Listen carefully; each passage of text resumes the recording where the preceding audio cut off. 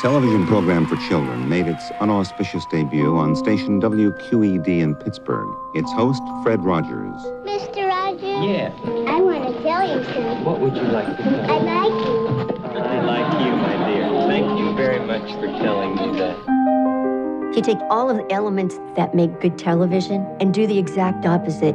You have Mr. Rogers' Neighborhood. Low production values, simple set, unlikely star. Yet, it worked. Hello. I've always felt that I didn't need to put on a funny hat or jump through the hoop to have a relationship with a child. He was always trying to get a message across in every show. A week on death. What does assassination mean? On divorce. Some people get married, and after a while, they're so unhappy that they don't want to be married anymore. He was radical. I know everyone says that, but he was radical. They didn't want black people to come and swim in their swimming pools. My being on the program was a statement for Fred. A neighborhood was a place where, at times that you felt worried, scared, unsafe, would take care of you.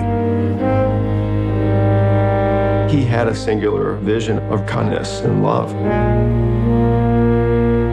Love is at the root of everything. All learning, all relationships, love or the lack of it. Children have very deep feelings, just the way everybody does. There must be times when you do feel blue.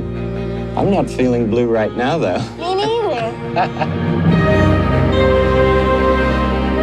Won't you be my neighbor?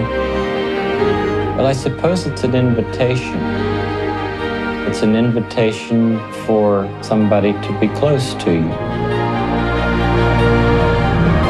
The greatest thing that we can do is to help somebody know that they're loved and capable of loving.